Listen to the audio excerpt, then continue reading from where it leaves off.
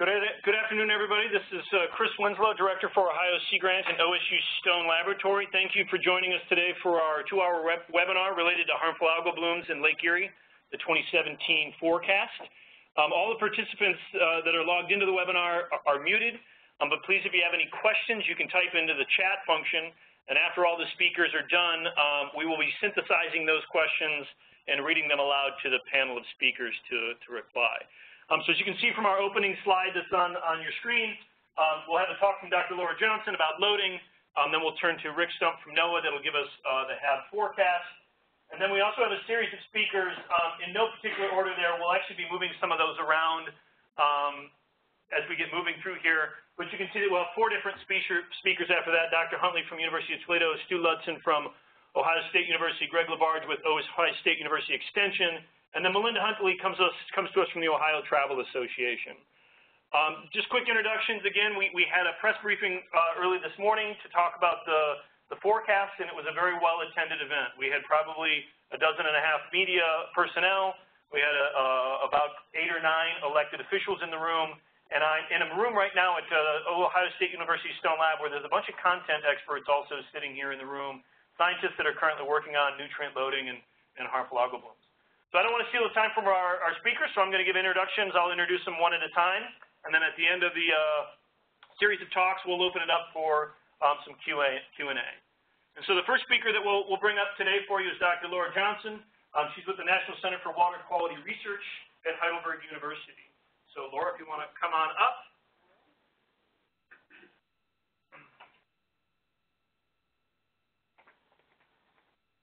All right, do I click left click whenever you want to advance? Okay, I can do that. Okay. Hello, everyone.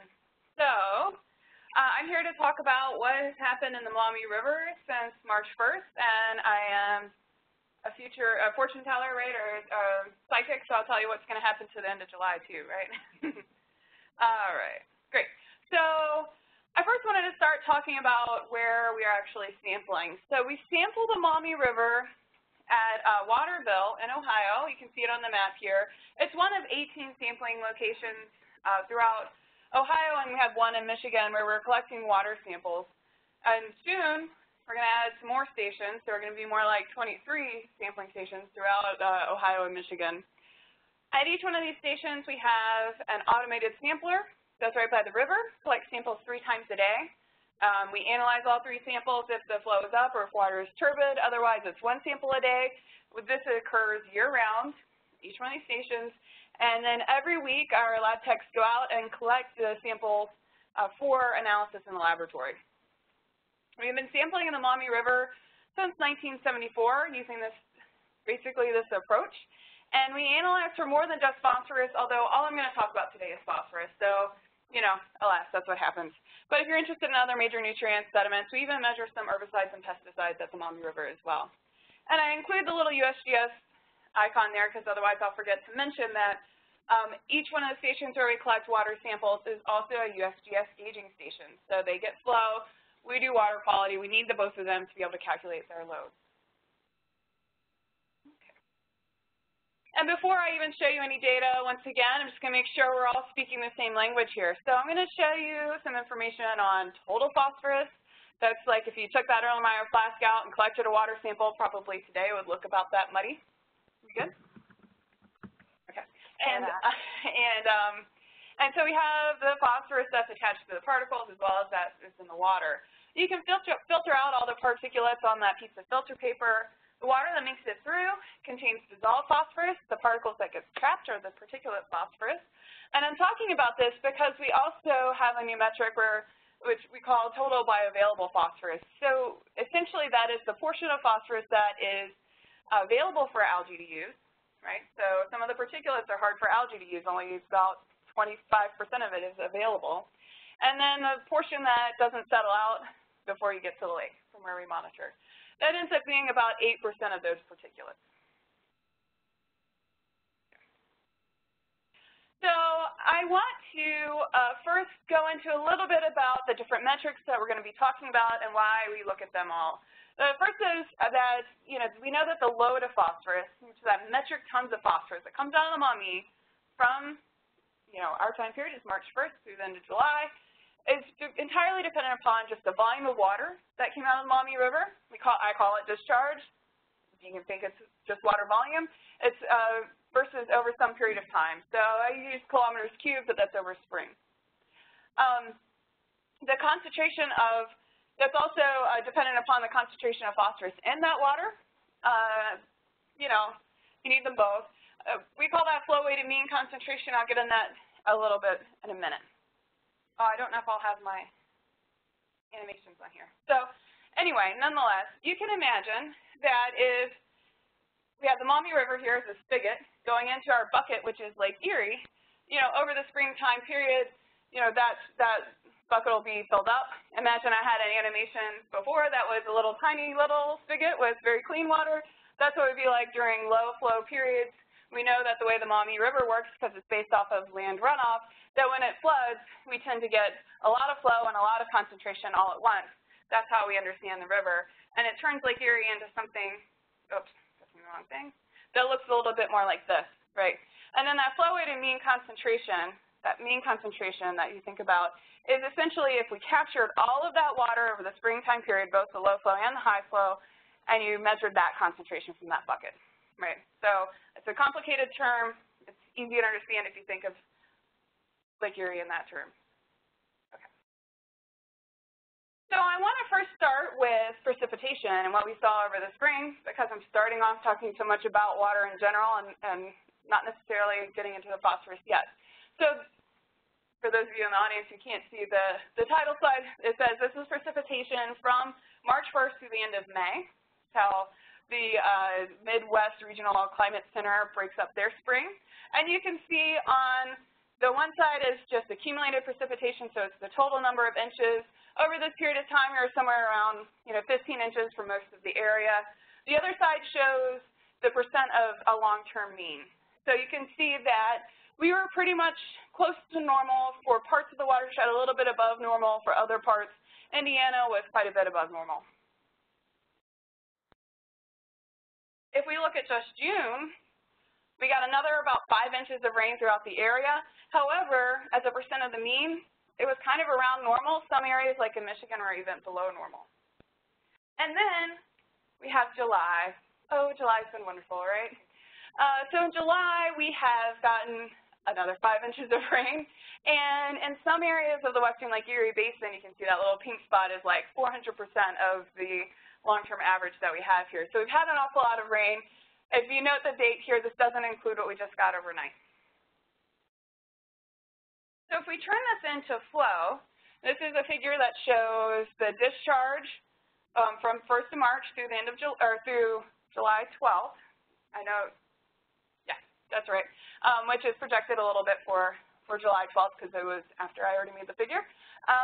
And you can see we essentially had 6 major storm events.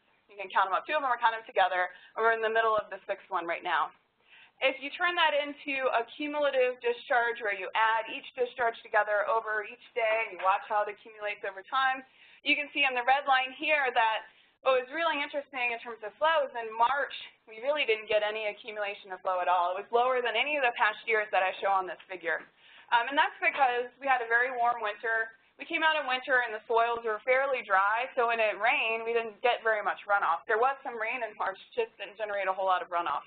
And so it took until we got to April where we had some back-to-back storms to saturate the soil, and then we got a pretty good increase there. You can see we had a lot of those big rain events in May really accumulated a lot of flow, and we're just at the starting point of the increases in flow that we'll have for July. So I expect this number to bump up, a little bit after today. And then if we compare this to our long-term trends, so we can take these cumulative plots and turn them into bar charts, and we'll go back in time a little bit farther.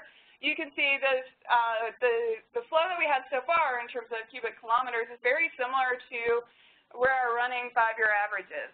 So we're kind of around average, not as high yet as 2015 or 2011, not as low as last year or 2012, but fairly similar to a lot of the past years going back to about 2008. I keep trying to hit the wrong button. So don't hit the wrong button. Right. Okay, so this is showing dissolved reactive phosphorus. And, I basically plotted on the one side versus the flow that we had. And I really just wanted to make the point here that, we see an increase in concentration with every storm event. This is a classic non-point source type diagram where we're showing that the way we get phosphorus into water is by rain going over land runoff. The exact opposite of that is what I have here is supposed to pop in, and that is showing a classic point source. The Cuyahoga River is all driven by point sources, and there the dissolved phosphorus doesn't change with storm events. This is from a past year. I cheated because I didn't want to make a new figure. But the dissolved phosphorus doesn't change with storm events, or if anything, it goes down when we have a storm event. And that's pretty typical of that. So just emphasizing that we got big increases with every storm, came from land runoff. If we look at that with the cumulative load now, then you can really see how low March was relative to past years. You can see the red line was fairly low here. April had a pretty big bump up, but most of our loading has come through May. We've had a little bit so far in July, but given the delay in terms of our getting our water samples, we don't have anything of these most recent storm events yet. Total phosphorus shows the same type of trend. It increases with every storm event. Total phosphorus is coming from land runoff and the watershed. But what I think is interesting here is that if you look at our peak concentrations, even with May being such a big storm event, they tend to decrease over the season. And this is something that we've kind of known for a little while. One way to look at that is to look at 2011 versus 2015 on the cumulative load plot. It was flipped the other way around for dissolved phosphorus. And that's because depending on where in the season we get the rain, it'll influence how much loading we get of the particulate phosphorus. So we see that decrease here. You can see then the April accumulation was much bigger than what we saw with DRP because it was in April. It was easier for that rain to generate more runoff. Lots that came in May, and we're getting a little bit here yet in July. Okay. So if we look at these all together, this is total phosphorus and dissolved reactive phosphorus. These are long-term trends here. For total phosphorus, you can see we're a little bit above what the 5-year running average is, but it's not extreme in any means for now. That's probably going to go up a little bit, but probably not a whole lot by now. Dissolved reactive phosphorus is also very similar to what we've kind of seen since 2008, not as extreme as 2015. But with the dissolved reactive phosphorus, you can see that increase in the loading since the mid-90s. You guys know I usually show these plots going all the way back to the 70s, but I thought I'd zoom in this time to switch things up on you.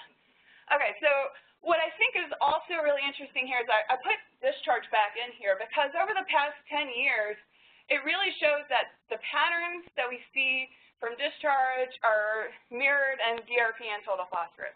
It really tells us that it seems like it's water volume and rain that's driving all the patterns we're seeing in loading, which means, remember the second part of loading that's important, it means that concentrations have not changed all that much. So these are concentrations of total phosphorus DRP, and now I have total bioavailable phosphorus in here because I'm going to show that to you in a minute. The solid line is the 10-year average of all of those points. And what you see is that in 2017 so far, our mean concentrations are around average, right? Total phosphorus is a little higher than normal. I think that has to do with some of the timing of the rain that we got in April. And I have some other theories there, but I don't have any evidence for those yet. What you don't see is a very strong downward trend, and you don't see that we're hovering around the Annex 4 targets yet, which would be awfully nice if we were there, then we wouldn't be expecting much of a bloom, right? So concentrations haven't changed. That's why discharge, TP, DRP, total bioavailable phosphorus can all tell us a whole lot about what we get to expect. But we use the total bioavailable phosphorus to tell us about the forecast, at least for NOAA's version, and that's what we then also use in the early season projections and give the ranges for in terms of what we're expecting through the end of the season. So that's what I'm showing here.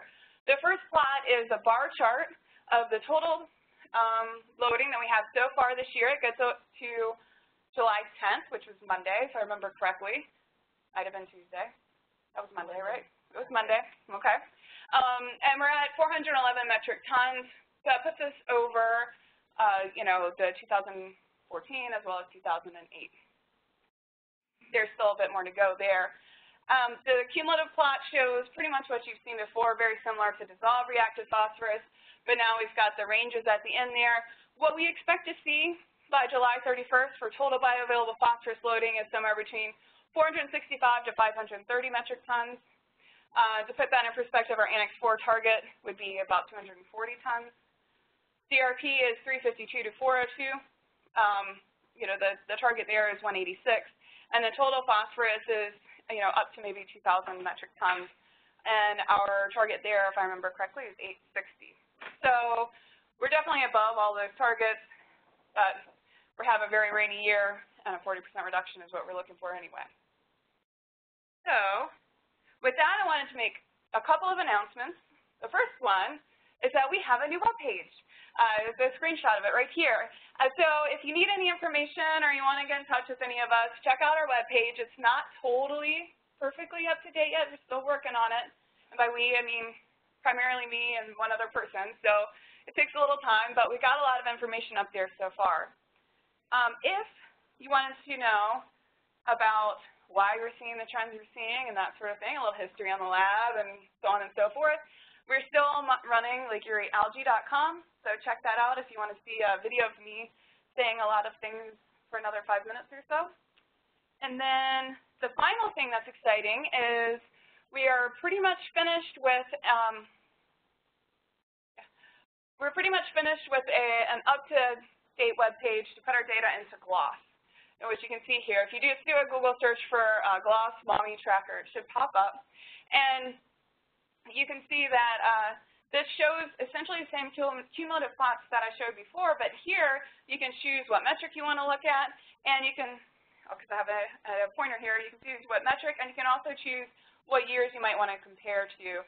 And this is something moving forward we're going to try and keep up to date. So anytime you want to go and check out the up-to-date data, you don't have to dig through your old emails, right?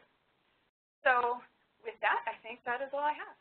I can't even push it forward anymore. Thank you, Laura. Yeah.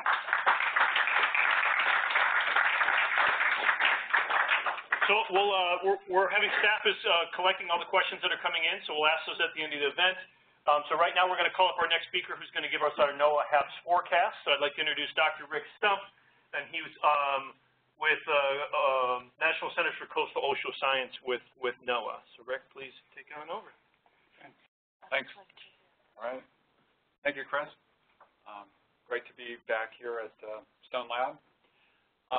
The forecast overall it's an ensemble that we do with models from several groups.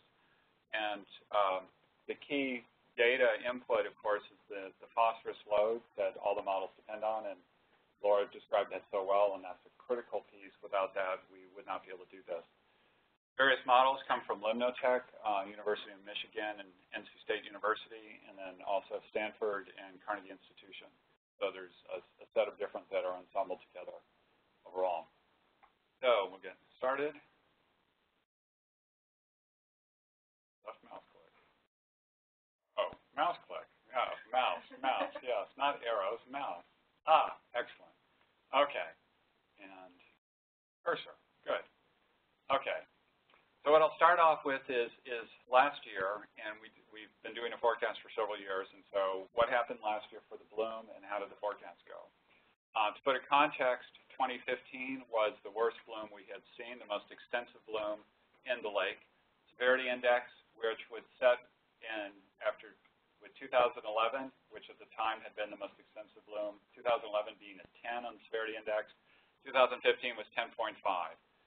And that came out, for those who don't recall, is the June that year was the 4th highest discharge of any month ever observed on the Maumee River, not just of June. So June and July 2015 were huge loads, which ended out. We didn't expect records, and so that kind of bumps us up on the scale to the 10.5. Coming off of that in 2016, much smaller bloom, quite mild, and we can see the overall scale of how much smaller an area was covered. Very little and low concentration creeping into the central basin, and relatively little areas of high concentration. In the scale bar, the warm colors, the reds are quite high microcystis concentration. And if you're down in this blue and dark blue, those are while it's present, fairly low concentrations. And you'll see the similar display throughout most of the rest. How the forecasts work. Left mouse.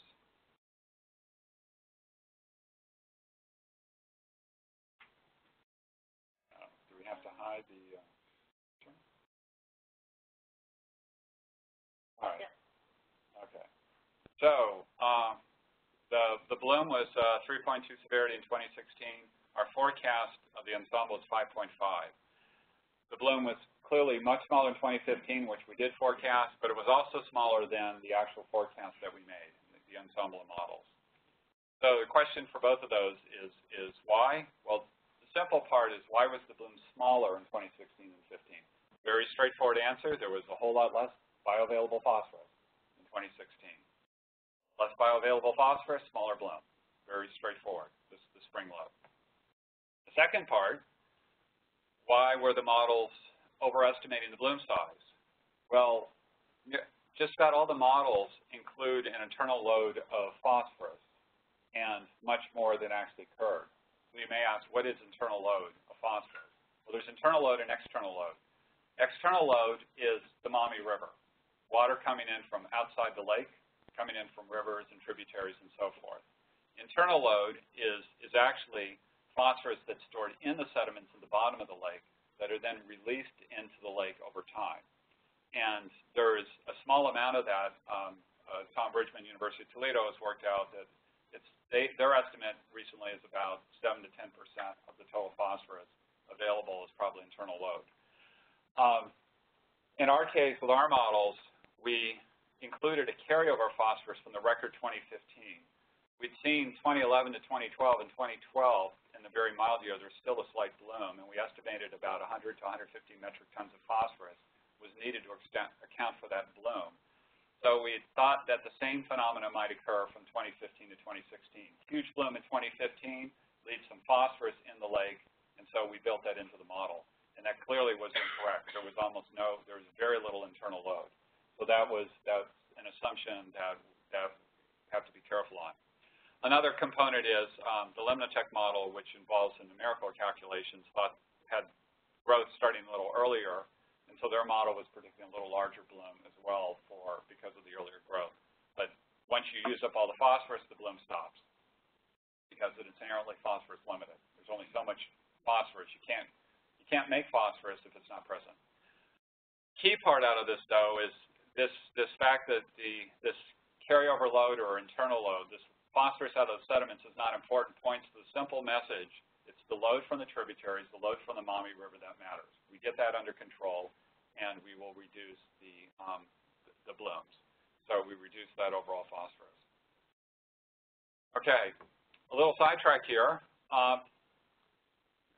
Can't quite read the first line. It's Sentinel-3A, at least people in the room. I think people on the web can read it.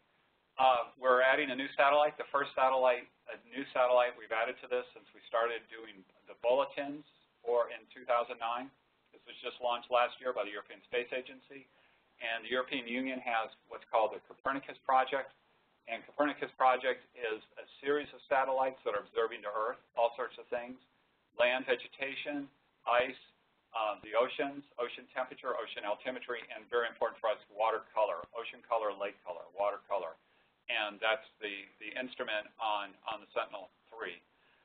We had actually used a precursor sensor, Maris, that from 2009 to 2011, when we did a bulletin, a lot of the data actually we showed from that time was available. That satellite failed in 2012. And we're getting that through agreements NOAA has with EUMETSAT, the European Union Meteorological Satellite Program. So the question is, okay, what does this offer? The instrument is called the Ocean Land Color Instrument, OLCI, and I should add that European Space Agency runs it. It's based in Italy, and anyone who knows Italian consonants, OLCI is pronounced OLCI, not OLCI. If it was so, that's the shorthand. It's a new technology. We've been using the MODIS instrument NASA launched on Terra Aqua. One is 17 years old and the other is 15 years old. That's 1990s technology. Extraordinary. I mean, NASA makes great stuff. These satellites will last that long and run well, but they are old. They're not quite as young as they used to be, and they're losing a little. So it's more accurate, less noisy than those instruments. The resolution's better, 300 meter pixels versus 1 kilometer pixels. That means we could see a bloom that's 1/10 the size of a bloom with MODIS. And there's a continuity program. I should say there's 2 more satellites. They've actually committed to 3 more satellites. But Sentinel 3B, 3C, and 3D will gradually go up over the next decade. And that's a huge part, meaning we have a long-term guarantee. So when our 17 and 15-year-old satellites finally fail, we've got the next one up. And then the next mission NASA's planning, the PACE mission, will have even greater sensitivity to pick up these blooms, and it will be compatible with it as well. The only trade-off with ULCHI is it's not as frequent yet as MODIS. MODIS with 2 satellites, we get up to 2. Some days we get 2 images in the morning and the afternoon, but we typically get at least 1 a day. With ULCHI, we're every 2 to 3 days with the 1 satellite, but later this year they're going to launch Sentinel 3B, so we'll be by potentially next summer we're going to see 1 every day with the ULCHI coverage. Keep the MODIS as well. And just to capture the difference, so you can see what it makes when you're less noisy and more sensitive. This is actually Sandusky Bay and the islands. Sandusky Bay here. Actually, Toledo, the Maumee River's here. This is just last week. And you can see what a dramatic difference it makes when you have a better instrument. The true color, MODIS has a couple of higher resolution bands just to capture true color, so those look pretty similar on screen. But we can see very crisply the bloom. There's also none of this noise that we're picking up from MODIS doesn't show up. And also because ULCHI has more bands, notice the Maumee River, the high sediment load is showing up as a apparent bloom, and we're not picking it up with the ULCHI data. So without any editing or manipulation of data, we'll have this. So it'll really help us interpret the MODIS data, and we'll also be able to use that as well. This is a big help in improving the data set. And I put that back up to the top. Little arrow. Tell me left or right? Oh, pages. Yep, there you go.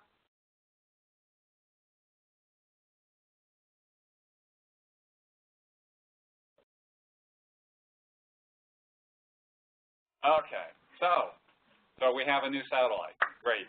Now let's get to the forecast. We do an ensemble of 5 models. The models can go from numerical to what are statistical climatological models.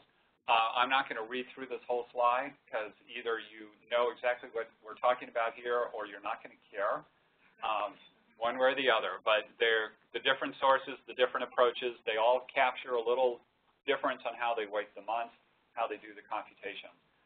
But probably a key part is they have different assumptions. I will say the Limnotech model is quite numerical. The others are statistical overall. And so we have the total bioavailable phosphorus, which goes into several of our models. We have 3 of them. And this is what Laura showed and the range overall. And you can see where 2017 falls in. Clearly a wet May and a wet July coming into this. And of course, they are less than, just step back here a minute. Those loads are less than 2011 and 2017. Forecast. This is all the last 16 years of data and the forecast for this year. And we're looking at a 7.5 on our severity scale. Again, 2011 is a 10, 2015 is 10.5. This puts us very close to 2013, which has been the 3rd worst bloom, the 3rd most severe bloom we had seen. And worse than, and it's a more severe bloom than 2014 as well. The range of likelihood are the models themselves, and the circles show those ranges. Their uncertainties capture each other, so we have a good confidence that the ranges that we get out of these models, that they are matching up quite well.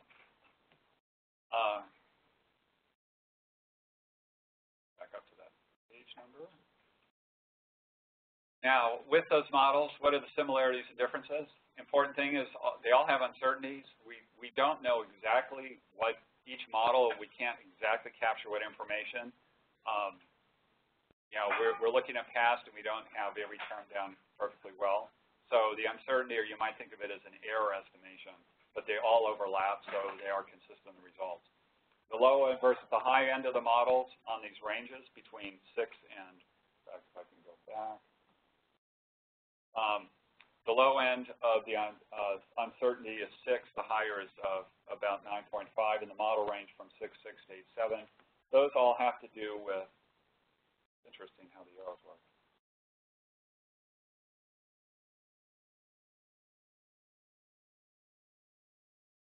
All right. They treat the internal loading, you know, that loading I mentioned coming out of the lake. Each one of them treated differently or very little. And there's also treatment of different months a little different, how July particularly is approached. There's a little different weighting put on the July loads, on some a little more and some less. And then the timing of start of bloom. But there are no other assumptions, no carryover from last year or any of that sort of thing going on in the forecast.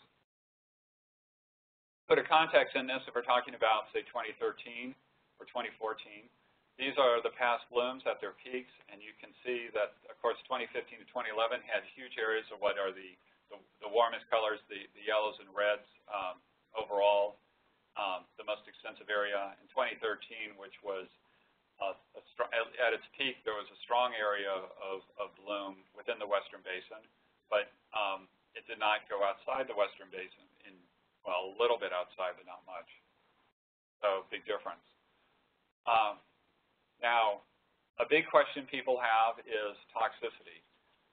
We estimate the biomass. We do not yet have the ability to forecast how toxic a bloom will be. And we're also trying to work on being able to forecast the change in toxicity over time. So it's important to understand that the blooms have different levels of toxicity. What we call toxin density, that's how much toxin is in each cell, how toxic are the individual cells.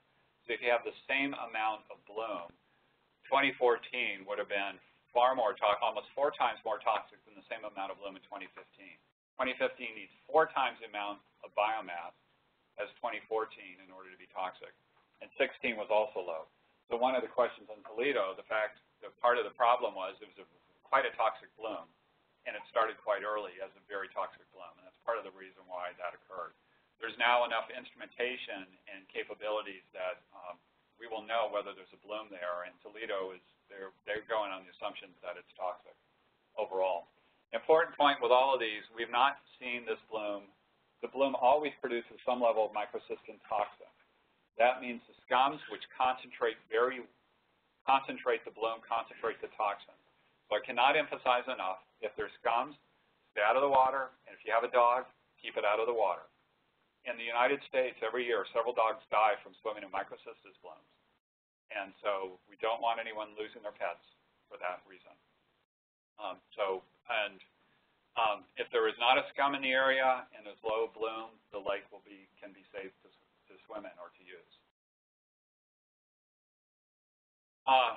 Another context, if we're talking about a year like 2013, which was a year with a fairly severe bloom, what does this mean? Well, the worst of it didn't reach the islands. If you're out at Middle Bass or Island, there was relatively little bloom. And as a dramatic point of view, I don't know if any people were participated in the Battle of Cape Erie bicentennial, but an image there, and if you look down at that water and it's not green and full of gross slime. People had a lot of fun boating. You can use Lake Erie even when you have a bloom like this. You need to keep that in mind. And also, the blooms move around. This is an example from 2 different years where we can only say in general right now where the bloom will be. We forecast going out. I'll touch on the bulletin shortly. But for example, looking at these 2 years, in 2010 it was mostly up on the Michigan shore and actually well up into the Central Bay, whereas in 2008, yes, it was closer to the Ohio shore.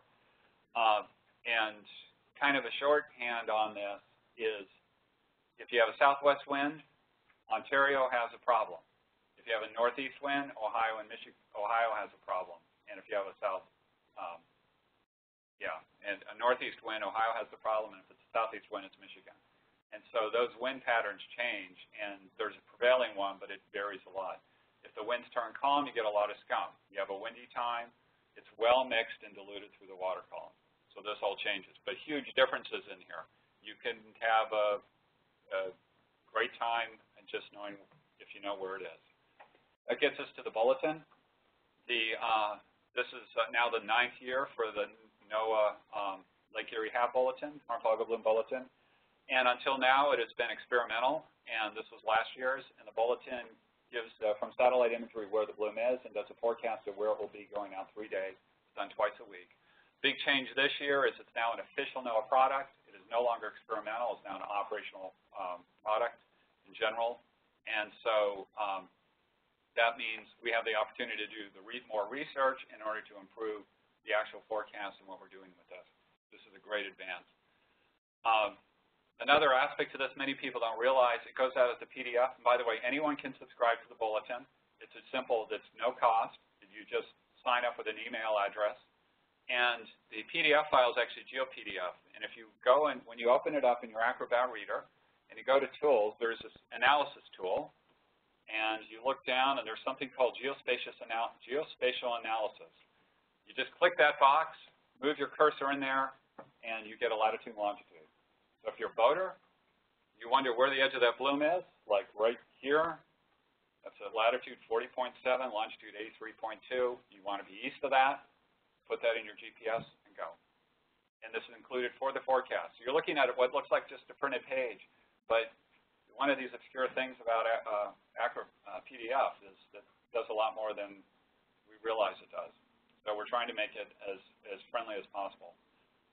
One other point, a lot of question about the reductions, proposed reductions of the Great Lakes Water Quality Agreement and the proposed 40% phosphorus reduction.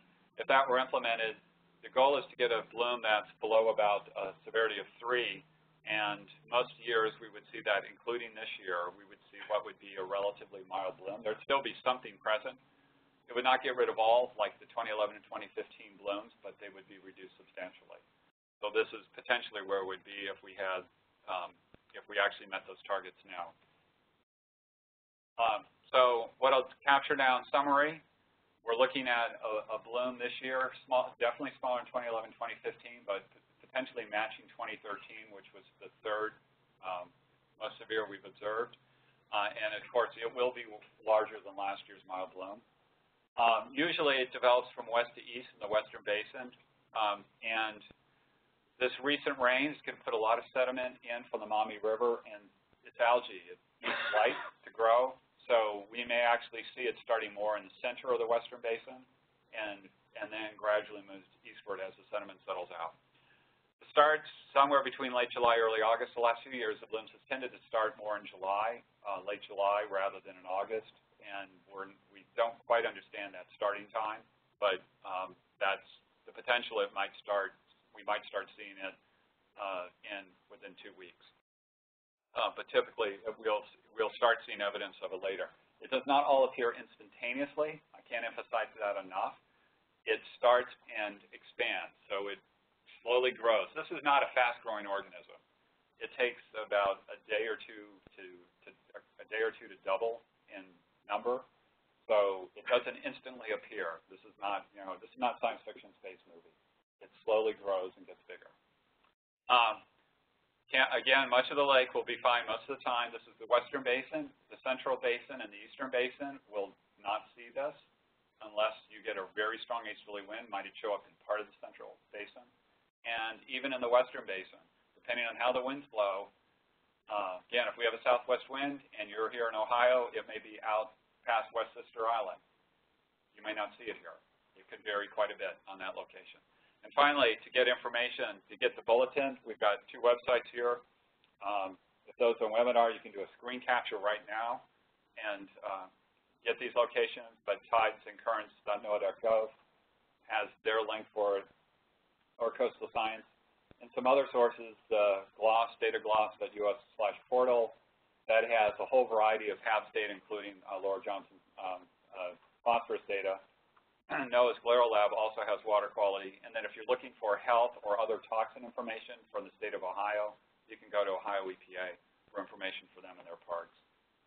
That covers this part. And then we have a momentary extra point on the NOAA side about where we're going with the operations.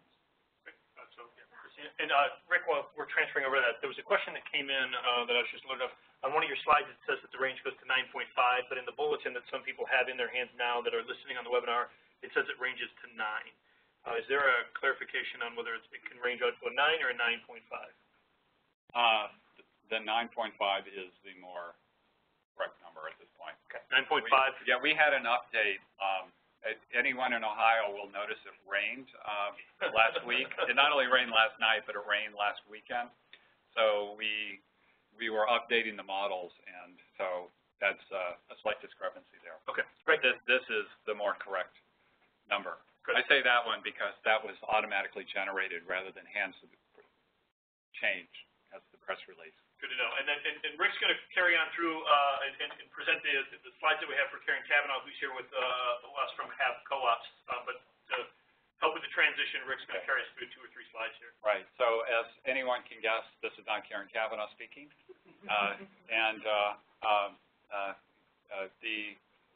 She's a co-ops, the Center for Operational Ocean Products and Services.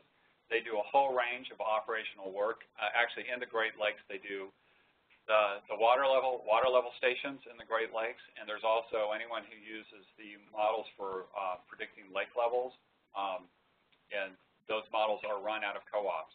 So they're already involved in the Great Lakes, and this is adding one more to the toolkit that they're using. Whoops, going too fast.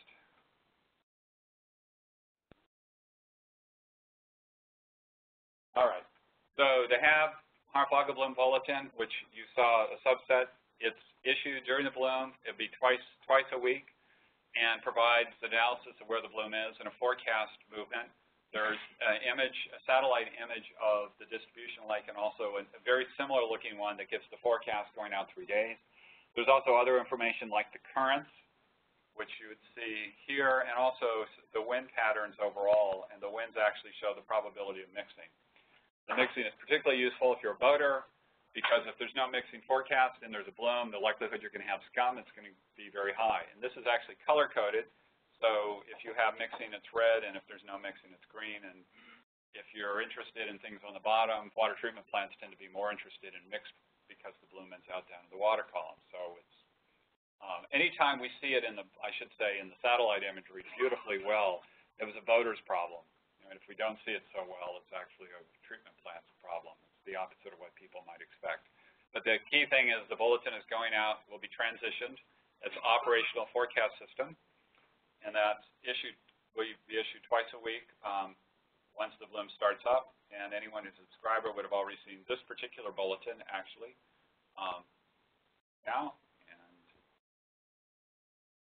this again.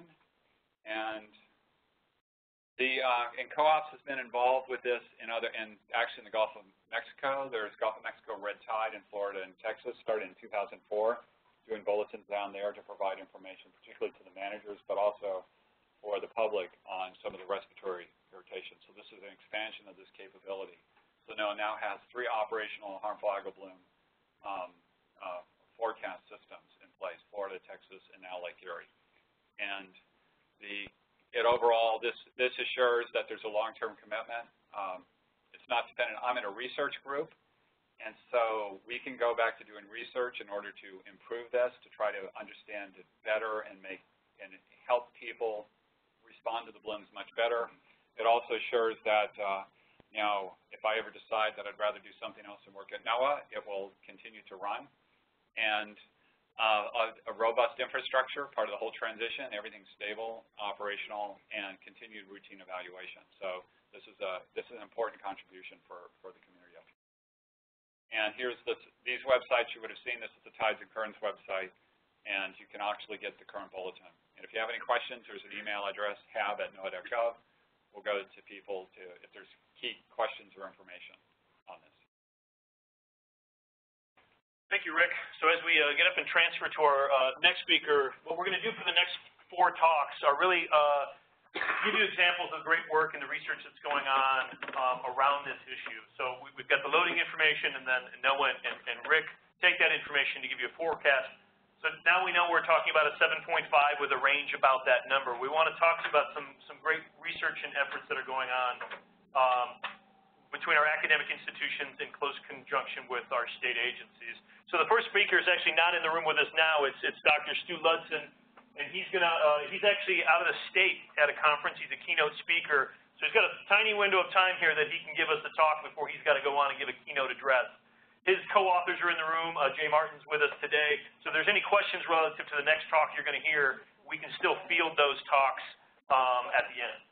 So Jay, Stu, we're going to turn it over to you. Can we hear you? Yep, can you hear me okay? Seeing nods in the back of the room, good, so we can hear you okay. And let's just make sure you can advance the slides, too.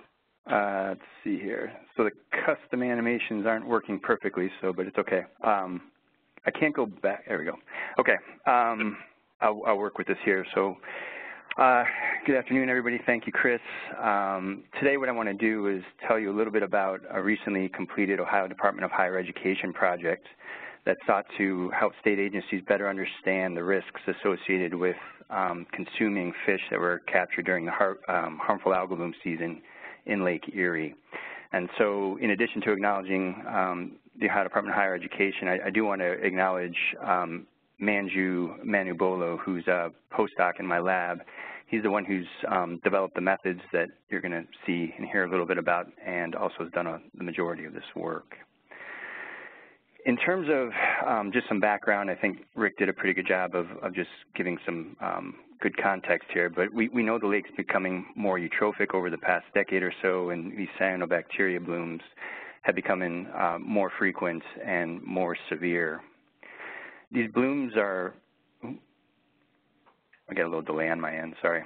These blooms are are problematic because they threaten many ecosystem services that the lake provides. So these include things like clean and potable water, beaches that can be used for recreational activities like swimming, and then in turn you can have reduced tourism and property values associated with the aesthetic properties of these blooms. Where I want to focus my effort today is mostly on the cyanotoxins, or the toxins that are associated with these blooms. And as you can see from the top bullet on the slide, there's a variety of kinds of toxins that are produced, some that target the liver, others the nervous system, the skin, and then you have more general ones. The toxin I'm going to focus on and talk a lot about today is microcystin. So this is what we call a hepatotoxin, or a liver toxin, and it's the most abundant toxin worldwide and pretty common in Lake Erie and other Ohio water bodies like Grand Lake, St. Mary's. At present, we've found about 140 different kinds of microcystin variants. And these microcystins are, as I sort of mentioned earlier, important because this particular one can lead to liver cancer and liver necrosis, even at low doses. And then at high doses, you can actually get mortality. And I know Rick just talked about dogs dying, but you could actually see deaths in humans due to liver failure associated with being exposed to too much microcystin. And this is something that's been documented in Brazil. These microcystins are a problem because they're a highly stable set of molecules, and so you can't just simply boil or cook away the microcystin. It actually only serves to concentrate the toxin. And so because of this stability of this toxin, these toxins can accumulate in aquatic organisms, including fish, if they actually consume other organisms that have toxin in their body tissues, or these toxins could be taken up through the gills. And so that sort of begs this question of, do sufficient microcystins accumulate in the tissues of fish that are out there and captured during the cyanobacteria season, and do these fish, if you eat them, pose a risk to humans? And one of the fundamental needs or limitations that existed at least a couple of years ago was a way to actually quantify and measure these toxins reliably in fish. And so that's what I want to talk a little bit about today. So the Ohio Department of Higher Education funded two projects that are pretty similar in some ways. Both have two general goals to them. So we've got two and I apologize, normally I build my slides, but the WebEx isn't letting me do that. So you have two projects that were funded. They both have these general project goals. The first general goal is to develop a new way to measure microcystins in fish tissues. So we had a project that was funded from 2015 to just ended this past spring that was looking to develop this technique called ultra-performance liquid chromatography tandem mass spectrometry, or UPLC-MSMS. And that just wrapped up, and I'll talk a little bit about that today. And then we have a second project, and I should say that that project its goal is to target individual variants of microcystin. So a microcystin LR or an RR or Y are these different forms. So we get very congener-specific outputs. The second project that's underway right now and will wrap up next year is actually looking to develop a way to quantify total microcystins. So you get a single value, but it's the summation of all the toxins that are out there. So you get a conservative estimate of toxins available in fish. And so with those methods then, the second part of both projects was actually use those methods to measure microcystins in Lake Erie, walleye, and yellow perch before, during, and after the cyanobacteria season. And so today what I want to do is talk a little bit about this project that just wrapped up, talk a little bit about what we did in terms of methods to quantify toxins, and then secondly, use those methods to actually tell you what toxin levels were like in walleye and yellow perch that were captured during 2015. And then I'll just provide a few take-home messages. So there's the schematic for today. If we look at the general procedure for measuring microcystins in fish, there's four just general steps. The first is you need to collect those samples from a lake, so Lake Erie, for example. You then take those fish and you have to start to begin to break down the fish so that you can expose the toxins so that they can be analyzed. And so the first step in that is just simply homogenizing the fish tissue. So essentially you take these fish, you put them in a big blender, and you create a milkshake of fish. And it's very akin to what Jim Belushi used to do back in with his Bass-O-Matic from Saturday Night Live skits, if you're old enough to remember any of that stuff. So you get this sort of milkshake slurry of fish tissues, and then we can actually go down and further try to extract these toxins from the fish tissues using a whole bunch of solvents and then other types of methods like sending sound waves, really high frequency sound waves into the slurry to further break up these cells and release these toxins. And then ultimately that extract of toxins will be in solution, and you can bring it into the mass spec and then actually measure them and detect them using a mass spec. In terms of the extraction procedure, there's three general steps to it, and this is where I'm going to focus is on this extraction procedure here, because it poses a couple big challenges here. So the first part of the extraction procedure is essentially just spike it with a known amount of microcystin. So this is pretty straightforward. You just put in known doses of microcystin LR or RR at high and low concentrations, and then we can actually use that to see how well do our methods recover known levels of microcystin in the sample.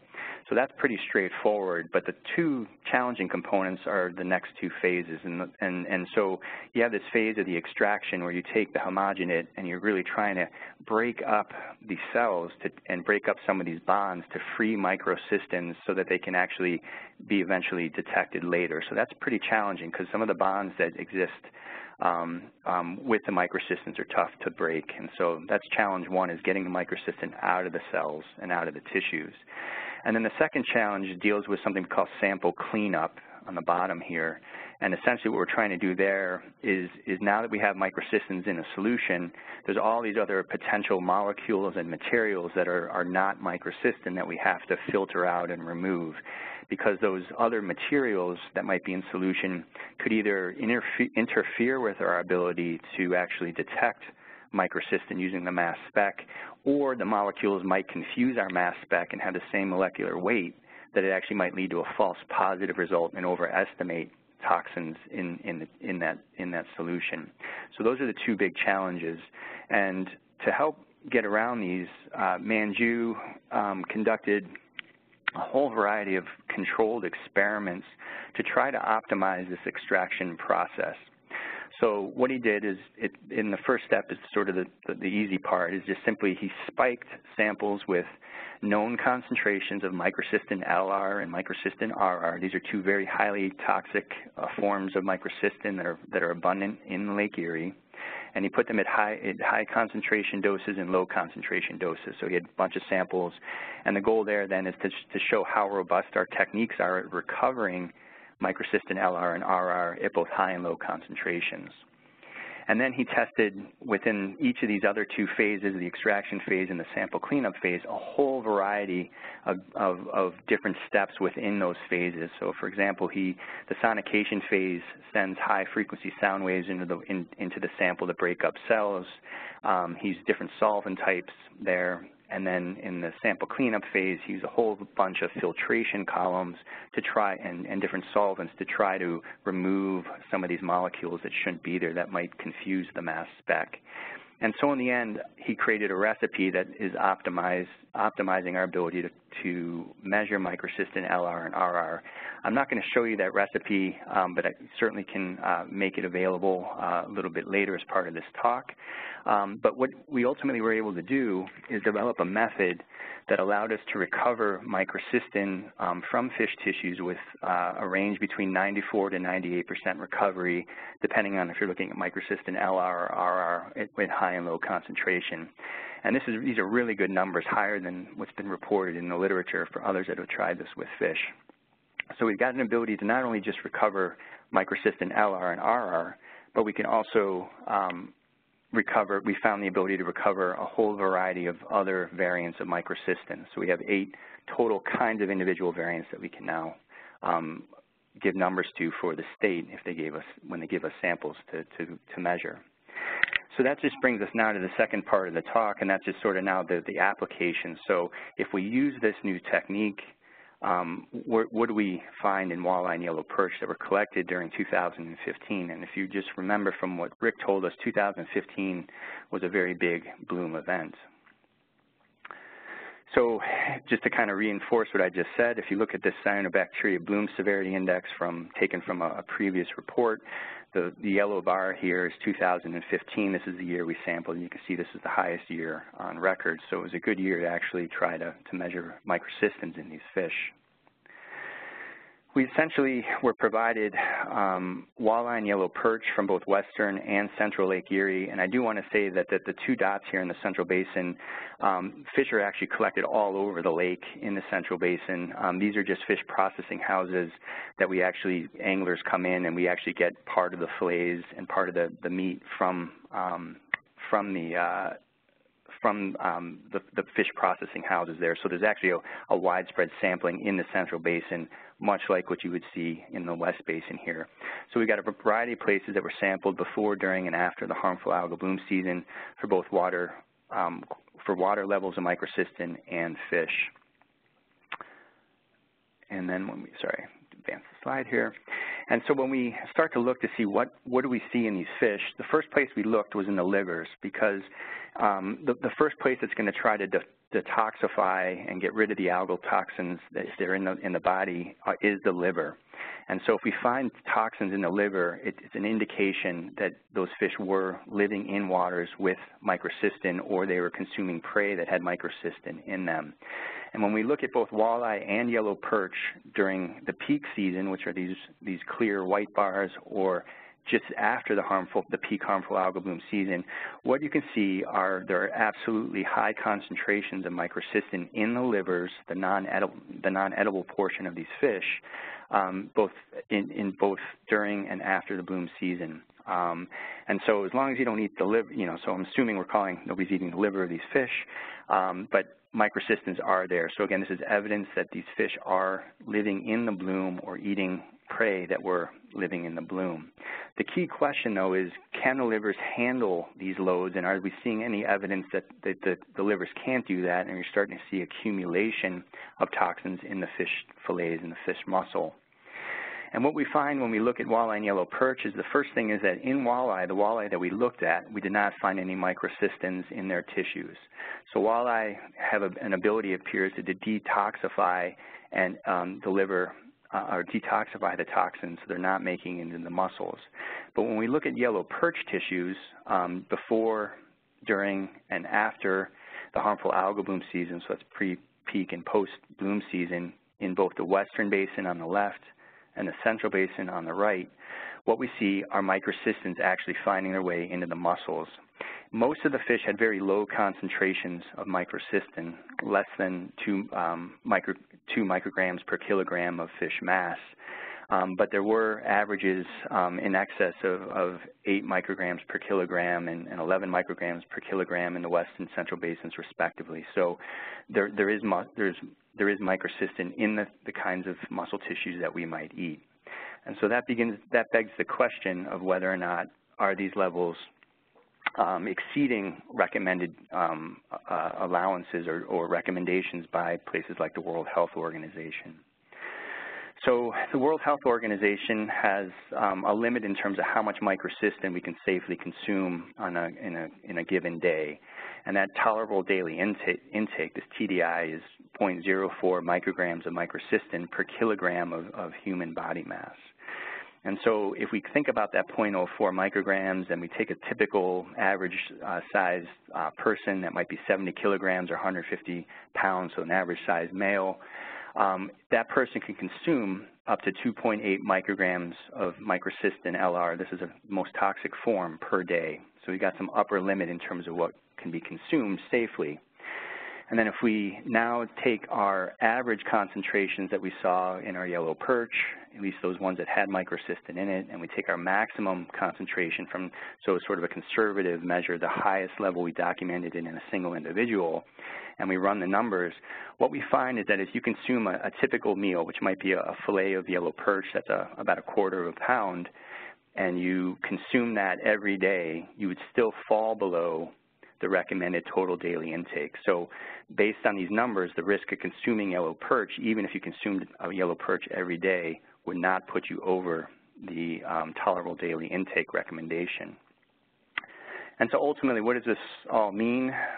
Well, the first thing it means is that the state now has an ability to measure microcystins in fish. And so we've actually been using these methods to process fish that have been provided to us from Lake Erie and Grand Lake St. Mary's, another eutrophic system in Ohio, to quantify microcystins in these samples. And so we've actually been quantifying, using our methods to measure fish being captured as part of the monitoring programs that the Ohio Department of Health, Ohio EPA, and Ohio Division of Wildlife have ongoing. The second thing is that based on what we've measured, the data I presented to you, as well as from the samples that I've looked at for the stage for Lake Erie and Grand Lake St. Mary's, is that consuming fish that during the cyanobloom season appears to be safe, especially if you follow the Ohio EPA fish consumption guidelines, which basically recommend not eating more than one walleye per week, not per day, but per week, and not eating more than 2 yellow perch meals per week. So if you stay and follow those guidelines, you're generally going to be, we think you're going to be safe from undue risk. What I want to recommend, and this kind of goes back to what Rick just talked a little bit about, is I want to recommend continued monitoring of microcystins in these fish, because one thing we do know is that the frequency and the size of these cyanoblooms are likely going to continue to increase with continued climate change because of expected changes in flows. We're seeing more rain because of, especially big rain events in the spring, because of climate change. So that's just going to only potentially exacerbate the harmful algal bloom problem, accepting the idea that maybe we can cut phosphorus loads through land management. And as Rick sort of alluded to in the previous presentation, 2015 actually had a low concentration of toxins in the water column, so there may be much more higher toxic years out there. So that's why continued monitoring is the best way to go, and it can help ensure that fish are really safe to eat during the cyanobloom season. And with that, I want to thank you for your attention, and I guess I'm off the hook from here on out. Stu, thanks for your time, and again, we appreciate you taking time out of your busy schedule, so please go give your keynote address, and again, your co-authors in the room will be able to field questions later in this webinar. All right, much appreciated. Yep, take it easy. Bye. Okay. Now we'll move on. Why don't we go to, is Greg Labarge, you on and ready to go? Greg, you're still muted. I think I'm off mute now. We've got you, Greg. This is fantastic. So Greg's here to talk to us, as you can see from the title, Implementing Best Management Practices on Western Lake Erie Basin Farms. So again, just to show you, yes, we have a bloom value that we're anticipating being around a 7.5, but we want to really illustrate all the great efforts and work that are going on our agricultural fields to decrease these loads of nutrients. So Greg, we'll turn it over to you, sir. Yeah, and I think from an agricultural perspective, we know that there's not one single source that is related to the issues of phosphorus leaving our field sites here in Northwest Ohio. So we're really approaching this with a variety of different angles to it, hoping that and looking towards best practices that are going to improve water quality while we still look at an increased crop production potential out in Northwest Ohio. Want to share with you then kind of three main areas and several subtopics underneath of those. First, want to talk a little bit about some of our research on water quality and crop production that start to get at better management that can lead to lower levels of phosphorus in the soil and thus less that is there for movement when we have these rainfall events. Second thing, share a little bit about some of the outreach that's going on. And then finally, just a reminder of a couple of regulations that are already in place, particularly for those in the ag sector to have on the top of their mind as we do production practices in Northwest Ohio. So these are kind of the several topics that I want to look at under those three main areas. Want to talk a little bit about edge of field research, work that's going on in a P-risk index revision that will help us identify some higher yielding fields as far as phosphorus is concerned. We're also looking at nutrient recommendations, better practices for manure application, trying to gauge farmer attitudes through survey work, and then tying that back into some modeling that's gone on in the Northwest Ohio area. So starting with the edge of field studies, we do have 20 different locations, which involves 40 field sites in primarily the Western Lake Erie Basin area, also Grand Lake St. Mary's, and just a couple that are outside of that area. It does encompass the tile area of the state of Ohio, where we do have an increasing abundance of tile per acre, and you can see those percentages listed there. I think, and just to point out here, we're monitoring not only the surface water that's leaving the site, but also monitoring the water that's coming through that tile system. So we're gauging really all of the phosphorus that's leaving the site through those two different pathways that we see as far as loss. These are the kind of results that we're getting in relationship to phosphorus. Primarily, the load comes out as DRP when we talk about both the surface and subsurface. And as you look at the number of field sites that are listed here, that 40 or the red line that is in the graphic is substantial in that it does represent a division over the acres in the Western Lake Erie Basin and kind of a target level based off of that 40% reduction. And you do see where we have a variety of sites that meet that type of level so that we know there are practices and field situations that are low yielding in relationship to phosphorus loss. Then we also see where we do have a couple of three field situations that are much higher than what that level is. Not that we can have every field meet that target because of different situations that might occur, but we do get to see what both ends of the spectrum look like and start pulling out some characteristics that we can recommend to farmers in relationship to best practices based off of what we see. So this data and this information is really important from the edge of field studies. That data is being used in one way, and that is to look at a P-risk index for the state of Ohio, which we already have one in place, but want to have a better representation in particular of that drainage tile and what's coming through that in that P-risk index. So we are working on that modification and revision utilizing some of this current data coming from the edge of field studies. So that we can identify those high-risk fields without actually having water monitoring equipment on it, and then think about getting different practices in place. When we think about practice implementation, we really have to look at two different things. We have to look at the source, and that is what the source is going on the field, and we can adjust and make changes so that we have a lower source of phosphorus in the field. But then we also need to look at transport issues, and that is what are the conditions that lead to higher levels of transport of that material off-site, and that's what this P-risk index can help us evaluate.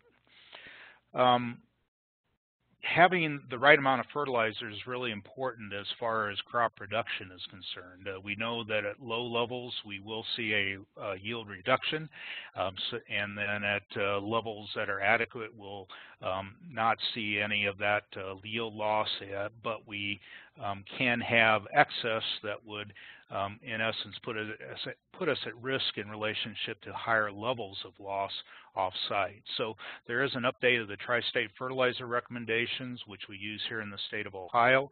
We anticipate the field work being completed this summer, 2017, and those recommendations being revised and released in 2018. Another thing that's happening is a change in manure management practices. It opens up a new window for us and better utilizes nutrients when we actually make in-crop applications of manure. We're doing that in primarily our corn and wheat crop. Those two crops utilize nitrogen that is available from that manure, and at the rates that we match the nitrogen rate to the need for the crop, we're actually seeing that balance out for a 2-year crop rotation of a corn-soybean rotation for the phosphorus need of the rotation. So that side dressing and top dressing of those two crops does a great deal to change the economics of nutrient use for those two crops, and it allows us some more dollars in the crop budget to think about moving that manure further distances to take a better advantage of that manure and put it in places where we can see the greatest benefit.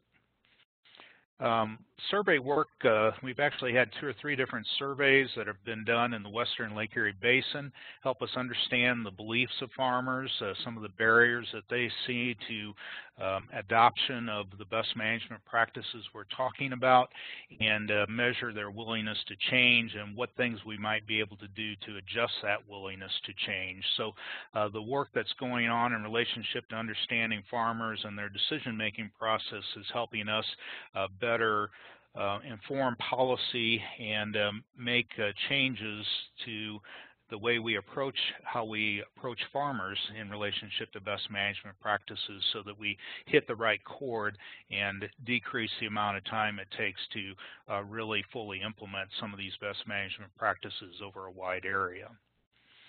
And those best management practices are being measured in relationship to targets and different practices.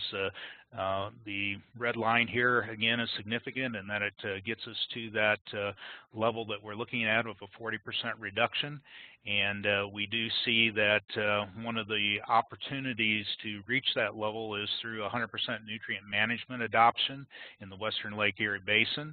That level has some margin of error around it that we have to be concerned about, but certainly that's one practice that we're working in relationship to educating farmers on in the western Lake Erie Basin. And we'll talk about outreach next. That ties directly into what we were just referring to as far as widespread adoption of good nutrient management gets us a long way towards meeting that 40% goal. And one thing that did happen was the passage of Senate Bill 150 back in 2014 that established the Fertilizer Applicator Certification Training Program in the state of Ohio. That is for farms that are 50 or more acres in agricultural production. The Ohio Department of Agriculture is the issuing authority there, and OSU Extension delivers the education. As of April of this 2017 year, we've trained 16,472 participants towards that fertilizer application certification program. And just so you can see that map just a little bit closer, next slide here has kind of a breakdown we do have by county, and the darker the brown is that you see on the map, the higher the number of participants that have reached that certification in their county. And you can see that the western Lake Erie Basin is pretty well covered in relationship to the nutrient or the participation from certified applicators now here in the state of Ohio. That fact training content really does hit upon two main issues, and it is the water quality impacts of nutrients, helping farmers understand what is happening in relationship to nutrients that are leaving their field sites. And then we talk about the 4R nutrient stewardship of correctly using fertilizer and using it in a more effective and efficient fashion from a crop production standpoint. The work that's going on there, we do survey those that are participating in the training, and we do see that they get the message of farm phosphorus does have a significant relationship to water quality problems. We also see where they are taking the training and taking it back home and using it. 82% walking away with the message that they want to take a look at their soil test results that they have and compare that to what their current phosphorus management is on their farming operation. We also have a website that has been launched recently, has a lot of content trying to help farmers and those that advise farmers understand what some of the critical concerns are out in the field that they need to be looking for. Not all of the information or all the field situations that are problematic require a phosphorus index or something to do a calculation to say that that's a problem. Some things are very visual. Some things such as erosion are very visual. Taking a look at a soil test and seeing a soil test in excess of 100 parts per million gives us some field situations that we want to identify as potentially higher yielding as far as water leaving those fields at an excessive amount of phosphorus level in them, and then we need to think about best management practices that we can apply back on those fields. Finally, on the regulation side, we talked about the fertilizer applicator law. That is a statewide certification program for all the state of Ohio. In 2015, it was extended to those that take manure from concentrated animal feeding operations here in the state of Ohio. So all of those types of farms do need to have that fertilizer certification taken care of, and the date for that is September 30th of 2017, so coming up here in just a short period of time. And then there also is, for the Western Lake Erie Basin, fertilizer manure application criteria that applies to both granular fertilizer and manure. Basically defines frozen snow-covered soil or the weather conditions, in particular precipitation, either 12 or 24 hours after application. If it's at a certain predicted level, then the application is not to be made based off of that forecast. So a variety of things that we're applying here in the state of Ohio related to farmers and having them better understand and look at better management so that we can really try and approach this topic, which once again, we don't have a single source that we can go after. It's multiple different sources and ways that phosphorus from fields can get into water, but farmers generally are looking for the best way to keep it on the land because they paid for it, and then they also don't like the black eye that happens when we have these algal blooms in western Lake Erie Basin. And that is all I had for you. Thank you. Great. Thanks, Greg. All right, the next presentation that we're going to move on to is coming to us from a faculty member at the University of Toledo. So we have Jason Huntley joining us, and he's going to be giving you insight into one of the many things that are going on right now relative to how we can optimize water treatment. So let's see if we can pull that one up. Jason, if you're on, can you unmute yourself? He doesn't seem to be called in. Jill, are we seeing him as a participant and not a call-in? He's not on the phone. Okay. Jason, if you're hearing us, can you call in?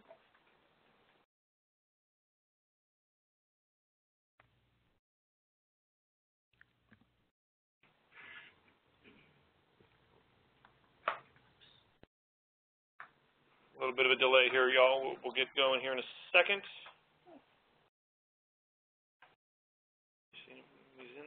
We see you in the panelist section. We're just waiting for a call in, Jason.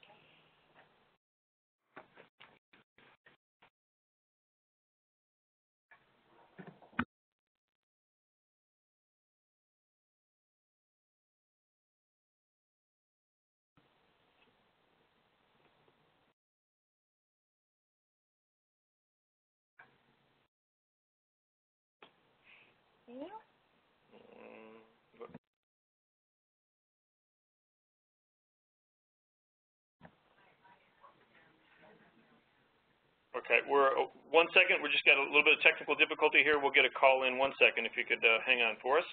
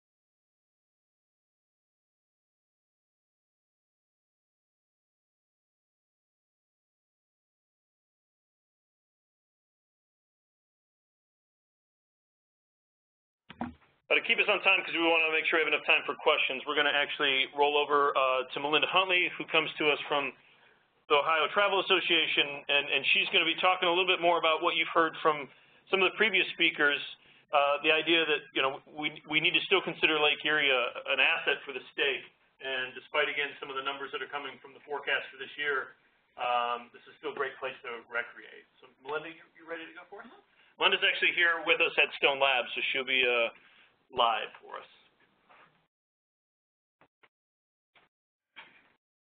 Left click when you want to. Left click to advance? Okay. All right, great. And just in case you're wondering, there is no relationship with Jason Huntley, or else I would have texted him already and told him to get here.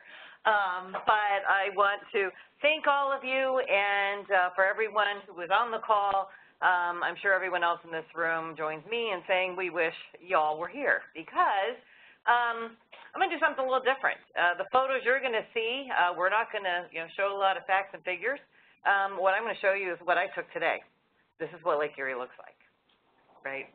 So I would first of all like to thank all of the scientists, the researchers, the elected officials, and others who've dedicated their time, their talents, and the resources to keeping our lake beautiful and healthy. You know, what you heard today is a forecast, a projection. And as Dr. Stump said, It's important to understand that algal blooms are dynamic and ever-changing. In fact, I think his quote was, you know, it depends on how the wind blows, right? And so that is what will happen. That is what will dictate where the blooms may go and whether or not they even reach, you know, beach areas or impact recreation. A bloom may be isolated to one area of the lake and not impact many other areas. We've heard that said as well. Or they may appear offshore and never really, you know, impact the beaches. Dr. Stumps said himself this morning, plenty of areas of the lake will not see a bloom even this year. And even a bad year like 2013, the worst of the blooms didn't include the entire lake.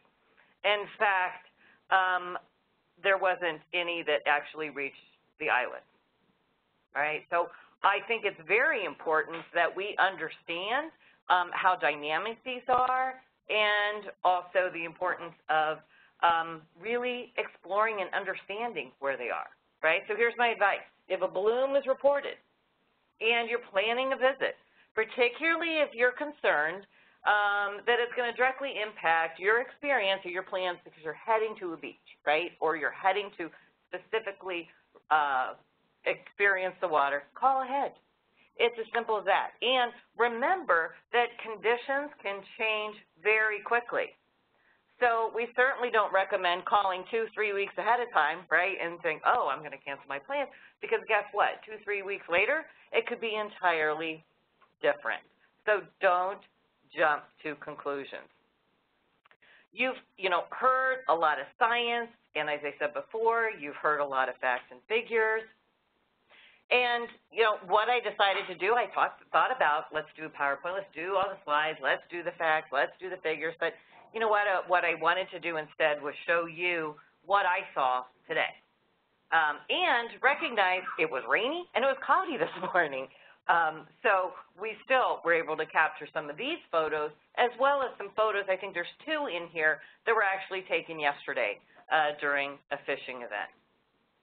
Because truly, isn't this why all of us are in this room or on the call today? It's because we care about this lake. Lake Erie is one of Ohio's most precious assets for the environment and for the economy. It represents 21% of the planet's freshwater, 21%, and it's right outside our door. All along the shoreline, we are awakening to its possibilities. As communities begin to understand the significance and the business opportunities the lake and its access create for economic development and a truly, truly remarkable quality of life. To calculate the economic impact of this problem, if this problem isn't corrected immediately, is really immeasurable. For how does one truly measure the cost of lost opportunities? Those ideas not even yet envisioned. But what we do know is this. Lake Erie provides drinking water for about 11 million people. It's used to ship commodities.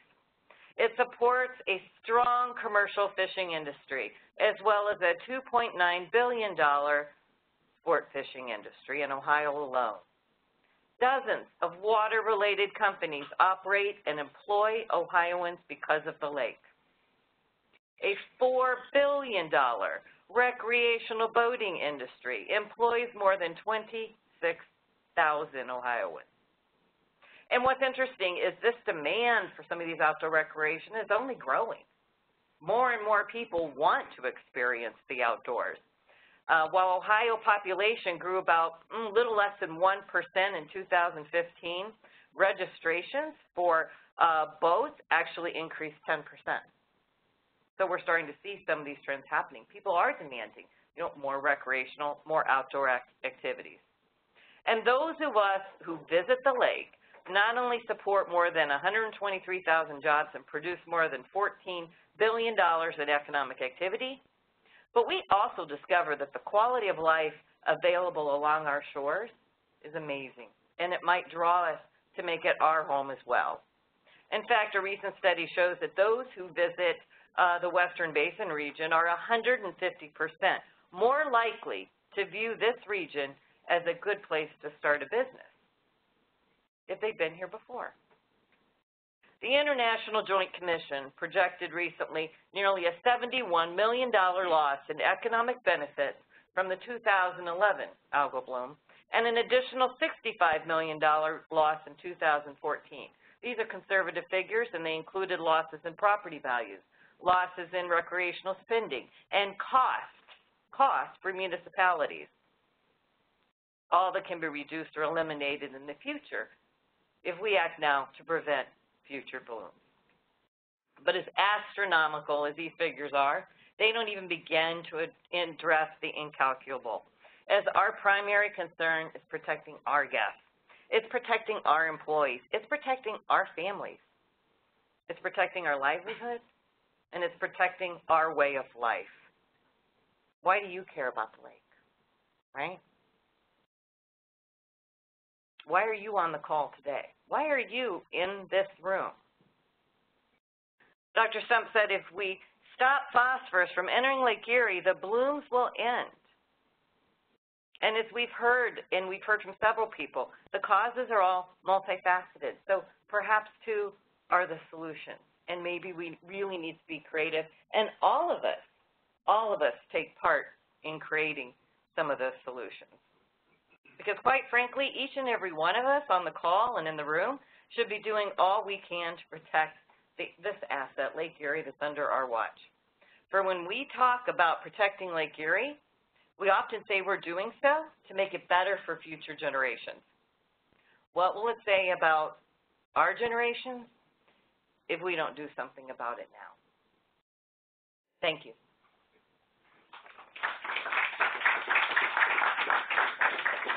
Thank you, Melinda. Looks like we're optimistic here. We think we've resolved our audio issue. So, Jason, if you could unmute you. Hold on. Unmute you. Can you speak? See if we can get you through the phone here. Jill, can you try unmuting him? We're working on it, Jason. We see you in the presenter panel. Hello, here. Can you hear me? Got you now, Jason. I guess the phone from Colorado to Ohio, it's just too far.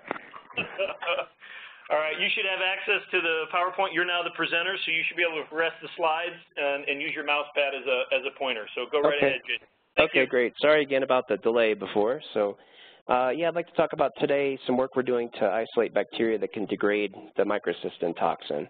And let me see here. All right, so this is just to remind you, this is not unique to Lake Erie. You know, they have blooms in China, France. Here in the U.S., we've had them in Florida, San Francisco, and Australia. So this is a worldwide problem, not just Toledo. So there are reasons to think more globally about this, and, you know, not just Lake Erie, of course. So the rationale for our study really comes from this, which is, as you know, there are bacteria that produce the toxin. But if you look at that toxin, and I'm trying to keep this very simple, right, for those of you who are non-scientists, it's basically 7 amino acids in a cyclic structure. So again, while there are bacteria, the microcystins that produce that toxin, we also think that there are bacteria that could use this toxin as an energy source. So I'm sorry it's not showing up. Anyway, because it is basically 7 modified amino acids, we think that there are bacteria in Lake Erie that could use that as an energy source. So we developed a process or kind of a experimental plan to isolate those bacteria. Now this is not novel because it's actually been shown in both Australia and in China that there are microcystin degrading bacteria that are present in lakes where there are really large harmful algal blooms. But I hope you can appreciate both of those countries are far away from the U.S. and quite different than Lake Erie. So we weren't sure if that was possible or if the degradation process is even the same. So this will just show you in 2014, 2016, 2017, we haven't done it yet, but we will this summer. We collect Lake Erie samples from all over the western basin of Lake Erie. This is just to remind you, though, that there's 2 different types of bacteria that do produce microcystin, or MCLR. Microcystins dominate kind of closer to Toledo, and then Planktothrix tend to dominate down by Sandusky Bay. So again, we're collecting from these different areas because we think that the bacterial communities in Lake Erie and those different parts of Lake Erie could be quite different. So here on this next slide, this is basically how we do this. I guess the simple analogy is, for everyone listening, suppose I put you all in an auditorium and lock the doors. And for 2 weeks, the only thing I gave you to eat was crickets. Some of you would probably die. You know, you just couldn't force yourself to eat crickets. However, there's a certain percentage of you that eventually would just suck it up and eat crickets and live. And at the end of that 2 weeks, I would open the door and see who's still there and manage to eat crickets and survive. That's essentially what we do in our project. So we take Lake Erie water samples. We only give them microcystin toxin over and over and over again for 4, 5, 6 weeks. So we're forcing the bacteria that can't use microcystin as an energy source to die, but those that can, we can then isolate those and purify those. And again, our ultimate goal is to identify those bacteria and use them in these biofilters. So we know that the City of Toledo water treatment plant uses sand filters. We know that those are not sterile. They're actually somewhat biologically active. There's different things that grow in there and kind of help keep our water clean.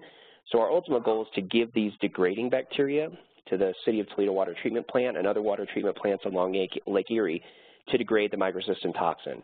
This is to keep the water safe because they currently use chlorine. They use other things to help remove the toxin. And they also use activated charcoal, which has to be disposed of, and it costs a lot of money. So what if we use something that was already in the lake to remove the toxin? That's our ultimate goal here. So let me just show you, I don't think you have to be a microbiologist to understand. I'm showing you here the plate on the left. You can see that there's small white colonies. This is the lake water sample we got in 2014. So pretty much all the bacteria are the same. After 4 weeks of just giving them toxin nonstop, you can see the plate on the right, how different those bacteria are, right? They went from small white to pink and yellow and large colonies. Some of these kind of look like fried eggs. So this indicates to us that the selection process is actually working. Okay, so the next question is, can they actually degrade? So I'm showing you here on the top, on the left, that if we just put microcystin, the purified toxin, in water, as you heard before, it's very, very stable, right? So we had 50 parts per billion approximately. There is a little bit of variation here based on that ELISA test that's used to detect it, but it's very stable in water. And then I'm sorry the animation doesn't work on the bottom, but the take-home message is, let me walk you through this kind of bottom graph. So we have these Lake Erie water samples that we spike with microcystin for 4 or 6 weeks or longer. So the blue arrows are every time we add microcystin, about 25 parts per billion. So we sample then and we sample 2 to 3 days later. So every blue arrow indicates when we spike with microcystin. So again, if you look at the top left, you see, in theory, if we would keep adding microcystin, the concentration would go up, up, up, up, up, and it would actually, I'm showing you here, the total we added was 550 parts per billion. But I hope you can appreciate, when we do this selection process, the bacteria that we're actually isolating can degrade the toxin down to almost undetectable levels, right? I hope you can see that. So if we add this all up, our bacteria that we've isolated from Lake Erie can degrade about 13 to 14 parts per billion per day. And the total degradation during just this experiment, about 40 days, is 550 parts per billion. So that's really, really good degradation. And we think that could be realistically used in the City of Toledo water treatment plant. The only thing to take home from this, other than that, is there are 2 different tests here. In red is the ELISA test that's commonly used by the City of Toledo water treatment plant right now. In blue is something we're working with Dragan Asailovic at University of Toledo. You heard Stu talk about mass spec. This is a very sensitive kind of chemistry-based detection. And the take-home message here is that those 2 different tests give very similar results. Okay, so hopefully you can see then on the next slide that I showed you these colonies that actually can degrade microcystin. We're now separating those out to try to look if we can get degradation by individual bacteria. And that's shown here on the next slide. We also want to see if they're safe or not. So we've been sequencing these to make sure that they're not human pathogens. I can tell you from all those that we've sequenced thus far, none of those are associated with human disease or been reported to cause human disease. So we're pretty confident if we use this as a biofilter, this will not lead to human disease. And again, I want to really highlight the fact that if you turn on your tap water at home, it's not sterile, right? There's plenty of bacteria in the water. So we're just adding back something which is naturally occurring anyway, and these are not bacteria that would cause disease in humans. So what happens if we look at individual bacteria, not groups, but individual can degrade? It's the same kind of setup. The blue arrows show you when we add the toxin, and then we sample a couple days later. And again, I've kind of put here in red. I hope you can appreciate over the course of this whole experiment, these individual bacteria are degrading about 12 parts per billion per day. So again, this correlates with what we actually saw even during the worst scenario of 2014. So I think our bacteria can do a really good job of degrading microcystin. And this is just showing you here on the next slide that even groups of bacteria, 5 or so together, do even a better job. However, this gets a little more complicated, and I don't want to get into a whole bunch of technical aspects of what we're doing, but in this particular case, I'm showing you with the blue arrows when we add microcystin. But the top line is when we measure toxin by ELISA. The bottom line is when we measure it by mass spec. So in this particular case, these groups of 5 bacteria, for whatever reason, they're actually degrading the toxin, but you can't detect degradation by the ELISA test, only when we use that really specific mass spectrometry test. So, I mean, this tells us in the future that we may need to look at different methods to test whether or not that toxin is actually degraded. So again, our ultimate goal is to use these bacteria to make a biofilm. This next slide is just to show you that, in fact, they do form biofilms. Again, you don't have to be a scientist, but the take-home message here is the more purple color you see, the better those bacteria are able to adhere to or stick to glass. These are siliconized glass tubes, so silica is what sand is made of. So you can see here on the right how these groups of bacteria really stick well to glass. And I've shown you on a graph how well they stick. This red line is basically our benchmark for the minimum amount of biofilm formation we want in a biofilter. So all the bacteria that we're looking that degrade toxin also stick to sand or to silica. Okay, and then we're also in the process of moving this forward into actual lab-scale biofilters. So this just shows you that cloudy kind of solution here on the left. Those are the bacteria. If I zoomed in, you'd be able to see that they're actually sticking to the sand. We then flow contaminated water through this, microcystin-containing water, and we collect samples here on the bottom and see how good our bacteria can degrade and how quick they do it. So this is an experiment in progress. We're still working on that. But again, I hope you can appreciate now that this is working and we're working on sand filters, we're testing different variants too, not just LR, but LA and RR. And our ultimate goal is to either develop biofilters or to identify the enzymes that degrade microcystins. We can develop droplets or tablets that could be used in the water or for point-of-source treatment. So all this wasn't possible without funding from Ohio Sea Grant, the Ohio Department of Higher Education. So we're really happy to get that funding. Hope to continue all this work in the future. We have great collaborators. Tom Bridgman got us water samples from Lake Erie. George Bullerjan and Mike McKay at Bowling Green have helped us get water samples as well. In general, we've had great collaborators all over the state, including at the University of Toledo. And then Allison Brandel is a student who's been working on this project, and she's really worked hard on that. So that's it. Thanks. Great. Thank you, Jason.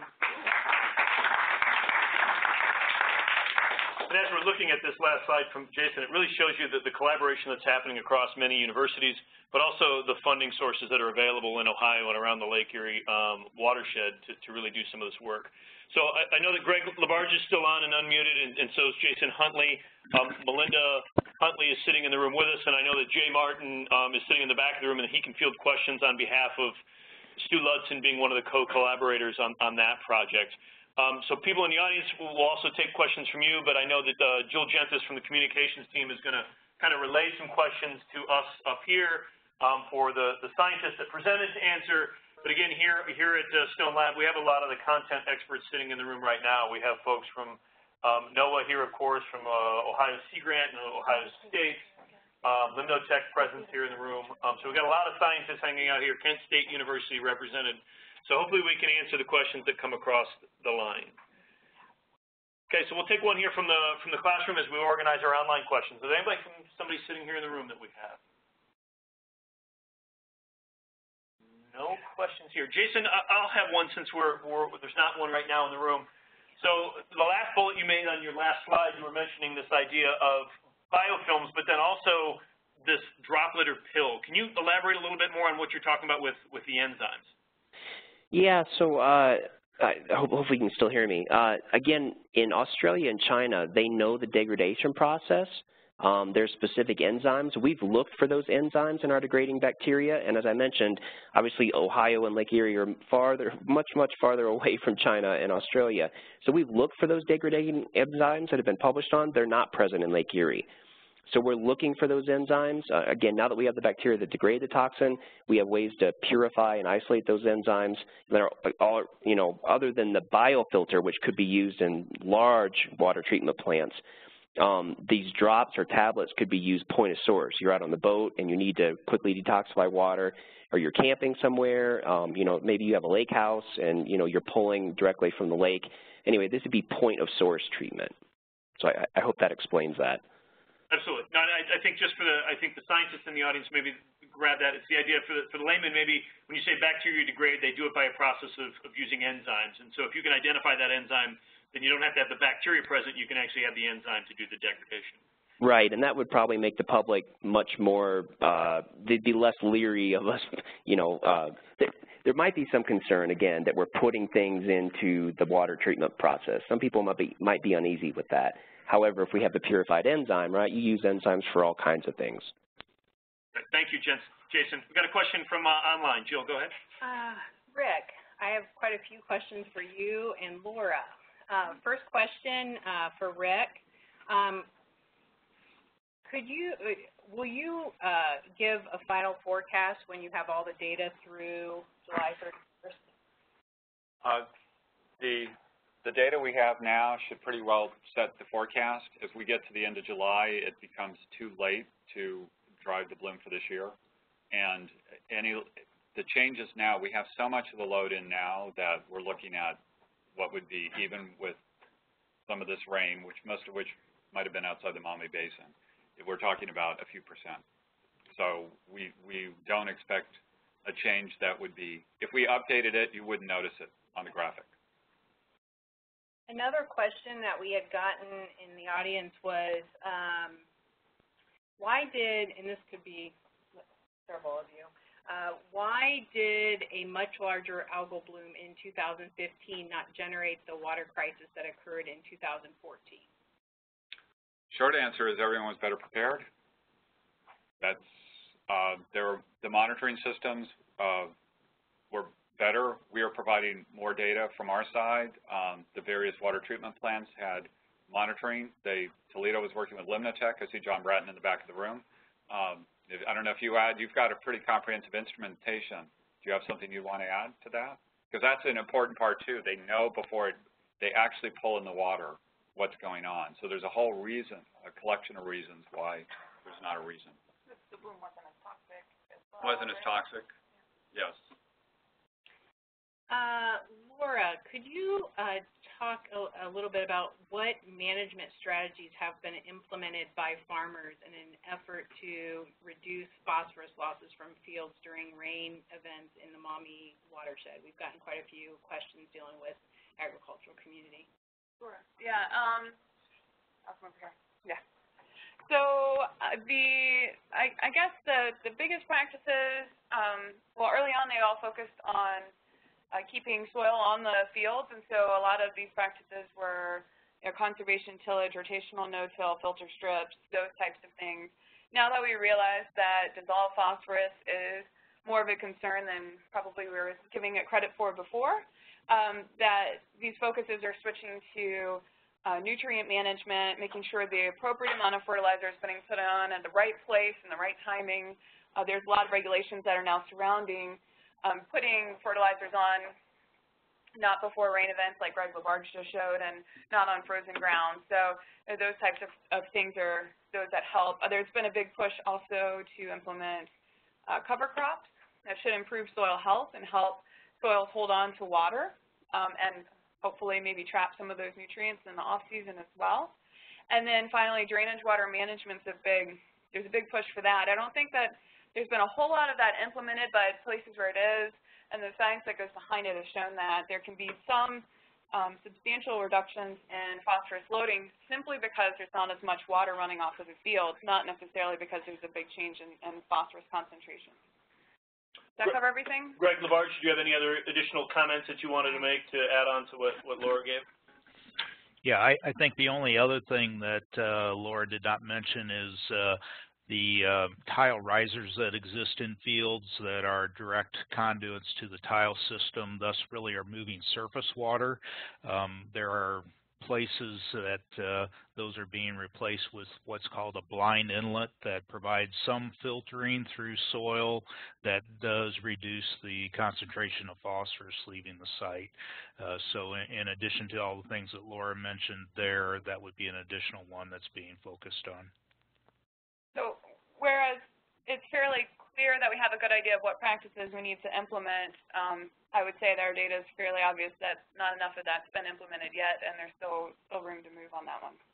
And the efficacy of each one of those practices varies depending on the field type that you're on. So there's still a lot of data that needs to be collected. And in addition to the the paired sites that you had mentioned, your edge of field paired sites, Greg, there are a good number of demo farms that are showing up across the state too that are showing these practices in place. So if you're curious about what a blind inlet looks, there's a lot of opportunities to see that kind of in action. Sure. Another question that we had, sorry. I'm interested in your thoughts on the future ability to compare newer, more accurate satellite data with older, less accurate imagery to understand future blooms compared to the target 2008 bloom year under future nutrient reductions. We've already done that when we went from Maris to MODIS, because we'd started with the Maris data set. We did a cross-validation of those two, and we're continuing that. So 2008 is actually Maris data, which is essentially the same as ULCI. So that makes that one really easy. It's the 13 through 16 blooms are MODIS, but we are doing a cross-match of MODIS to ULCI to make sure that we're going to get a consistent result. At this point, our preliminary results show they're still matching. So we've already covered that in the past, and we're going to make sure that we do have a continuity so that the MODIS record aligns correctly across Maris and ULCI. Rick, this is a question for you.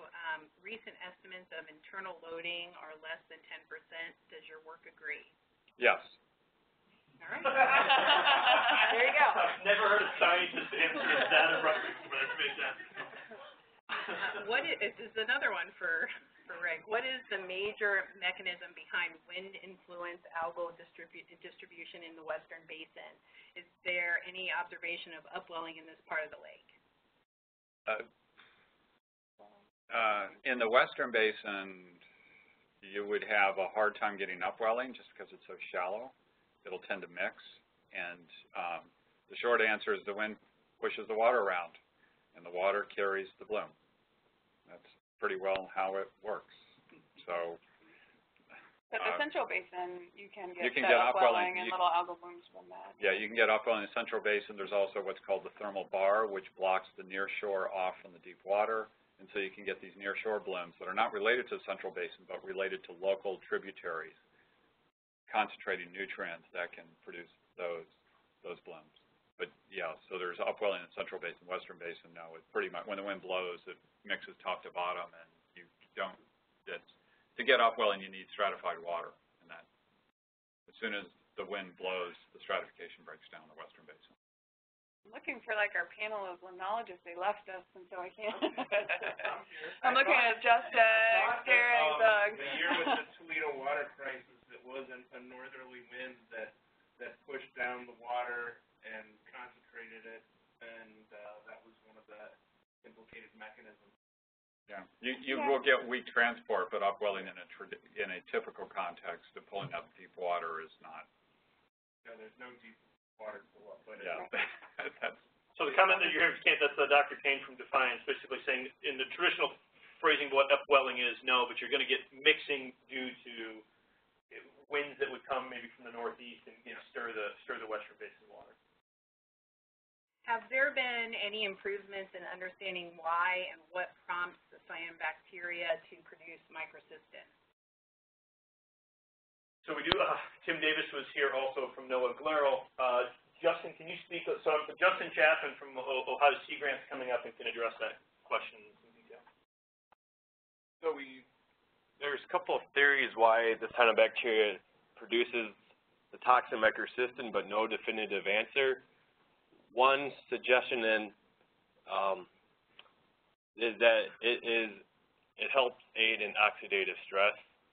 So in highlight environments where the cyanobacteria like to float, they like to be floating near the surface. Dissolved organic matter breaks down into reactive oxygen species, and microcystin can help aid defense against those reactive oxygen species. So it's kind of like an antioxidant. Thank you, Justin. We're going to give about 2 more from online, but we had a lot of questions come in. So what we will do is we'll pull a document together and send it to our experts and compile some answers to the questions that have come in over the webinar. So a couple more here real quick. Beach managers have asked me how far east in Lake Erie have HABs been detected.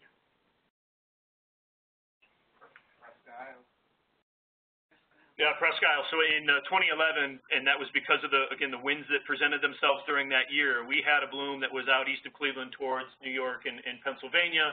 But you will see, if you get upwelling events, you will see pockets of blooms that can occur that are separate from the kind of the traditional movement of the bloom from the west to the east. So many factors will vary into that, but we have seen blooms out into Pennsylvania and New York. Yeah, the 2011 is the one case for the Western Basin bloom. The other is in some years there's a short-lived bloom in mid-July, and in some years that there's been once or twice when that has come up on the Ohio coast. There was another year where it came up on the Ontario coast. That only lasts 2 weeks. It has nothing to do with the Western Basin. And then there are also local ones. So Presque Isle has had some local blooms that have nothing to do with the Western Basin. So again, that constraining of it. So kind of different. It depends on how you're phrasing the question as to what the answer is. Could Justin comment on blooms recently in the Central Basin and how much you are currently seeing in the Western Basin?